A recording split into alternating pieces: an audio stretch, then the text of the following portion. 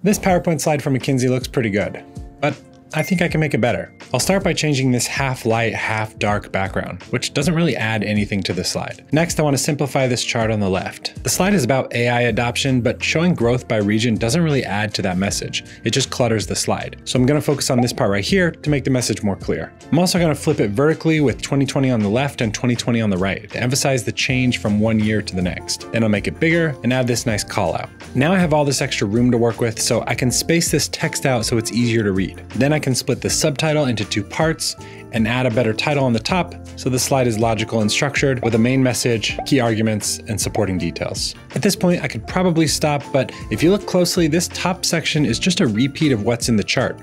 So I'll take that out, respace the slide once again, and now it's ready to go. Compare this with the original version, and this slide looks a whole lot better.